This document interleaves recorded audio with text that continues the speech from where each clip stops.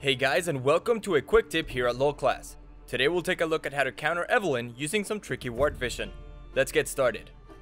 So, naturally, wards placed against walls will have their vision cut off and obstructed by the terrain, right?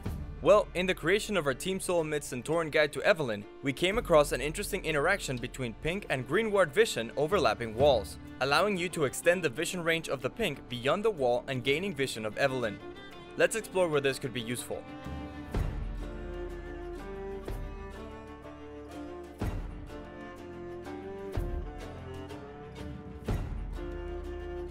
Note that this vision trick only works towards gaining vision of the champion Evelynn.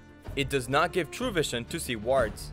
In fact, this is a unique interaction with only Evelynn's passive. It does not give vision of Shaco, Rengar, or any other stealthing champions for that matter. It is also important to note that Evelynn will not receive the warning that they were spotted by the enemy vision, continuing on their way none the wiser.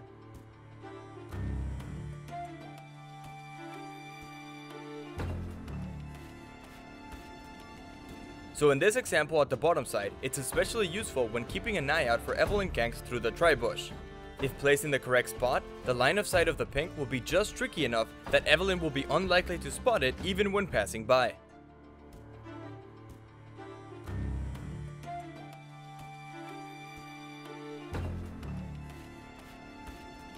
That's it for this quick tip. Thanks for watching, and for more League of Legends content featuring the pros, visit us at LolClass.com.